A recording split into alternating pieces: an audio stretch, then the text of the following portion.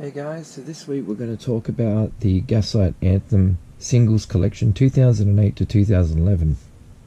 Now, when this came out, I jumped on it immediately because I know I love the Gaslight Anthem, I love 45s, and this seemed to be a once in a lifetime opportunity, but I thought it was going to be like really rare and stuff like that, but you can pick it up really cheap everywhere on Discogs or something, or you used to be able to the last time I checked. But what it is it's 9 7-inch singles with exclusive B-sides and things like that. So it comes in this nice, cool cardboard box, which to protect it. But wait till you see what's inside. If you haven't seen this already, then you're probably going to love it. So, yeah, let's get stuck into it. So taking it out here, out of the box.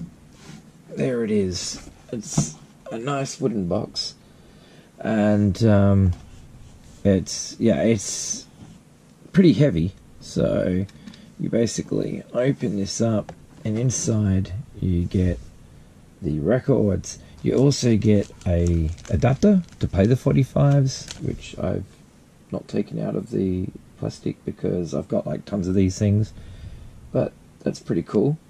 So you get one of those. You get a download card that I've used, which basically downloads all the singles and their B-sides. So yeah, it's pretty cool to have that for when you are using a iPod or something like that. And yeah. So anyway, let's go through these. They're not on coloured vinyl. They're all on standard black vinyl. They still look cool though. So we start with the 59 sound. These are probably not in the order that they came in because I've listened to these tons of times. But you start with the 59 sound, which is a fantastic song. And on the B side, you get the State of Love and Trust, live at Webster Hall in New York City. So there you go. I'll put that there. Boxer, which is another great song. All these songs are great, so I can sit there and say that they're all great, but we all know that they're great. On the B side, you get an acoustic version of it, so I like the cover art, pretty cool. But there you go. These labels, I like the look of their labels. They're really, really cool. And then we go in. You got the Spirit of Jazz, which is awesome. And the B-side of The Spirit of Jazz is The Queen of Lower Chelsea Acoustic. So it's pretty awesome. American Slang, which it's a great song. I remember the first time I heard American Slang, it kind of really like, I wasn't expecting to hear it, but I heard it on mainstream commercial radio, which totally blew my mind because that's not something I was expecting to hear on the radio, and I just heard it while I was out in the shop.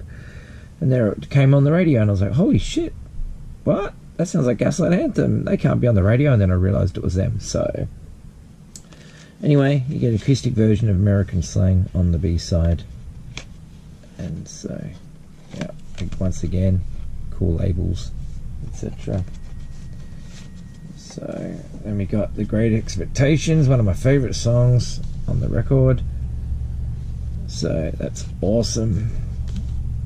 On the B-side, you get acoustic at KEXP of Great Expectations. So again, the labels there. And you get a single called The B-Sides. Now I remember they did release an LP called The B-Sides. I think it has the same cover art, but I didn't bother to get it because I've got all the songs anyway. But yeah, Once Upon a Time and She Loves You. So pretty cool, but I think She Loves You came on the Japanese CD or something like that. I don't know, I can't remember.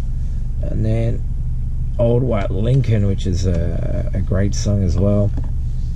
I love the artwork on these records. The artwork is classic Americana, which I'm a big fan of. Classic Americana, the 50s, that sort of era, you know, drive-ins and all that sort of stuff. So I like American pop culture. So yeah, none of these singles from memory have inner sleeves, I don't think. No, inserts, I mean. So the Diamond Church Street Choir on the B-side, Antonia Jane. So very, very cool acoustic again on KEXP. And the last record is Stay Lucky. So there we go with the B-side. Tumbling Dice, fantastic cover of the Rolling Stones classic. I think they also released Tumbling Dice as a 45 itself, maybe. I can't remember. I know I've got it, but yeah. But either way, there we go. That's a look at the Gaslight Anthem 7-inch box set. Now, like I said, it comes in this nice old wooden box, and yeah, it's heavy. So when I bought it, I bought it and I had it sent to a friend in California, and because the weight of it, the postage was going to cost me way too much, so I wasn't prepared to spend that sort of money. But you know, I had friends that were able to help me out, and so I got it sent there. And then when I went to America in 2012, I picked it up from their house, and it was like Christmas. So there we go, my friends. Gaslight Anthems Singles Collection 2008 to 2011. Solid band and a solid collection of songs. I was always bummed out that they split, but the last time I saw them live here in Melbourne, they actually seemed really like... It just seemed like a chore for them to get through the gig. It was kind of weird. There was a strange vibe on stage. It just wasn't the greatest show. But the times I saw them before that, they were absolutely fantastic. I saw them at Soundwave Festival, and I saw them at the club show they did with Social Distortion, and they were fantastic. Each night they were just incredible, and they were on fire, and it was like these guys were hungry and we're just ready to rock, and they did it. But yeah, that last show really was just a downer. I was kind of bored, actually. It's a shame. But anyway, Gaslight Anthem are a fantastic band. The records are awesome. I highly recommend checking them out if you have not done so yet. And check out Brian Fallon's solo albums. They're really good too. So, and obviously the side project they did, The Horrible Crows, was good as well. Excellent. Well, thank you so much for watching, and I'll be back again next week with another unboxing video. I'm not sure what it will be yet. Could be Venom, could be Black Sabbath, could be whatever, could be Iggy Pop. I don't know. I'll have to go into my archives and pull out a box, and we'll have a look at it together. Cheers, guys. You can subscribe if you want. I'm not one of those guys that are all like, oh, you know, subscribe to me, hit the like button and all that. You know, if you like it, you like it. If you don't, you don't.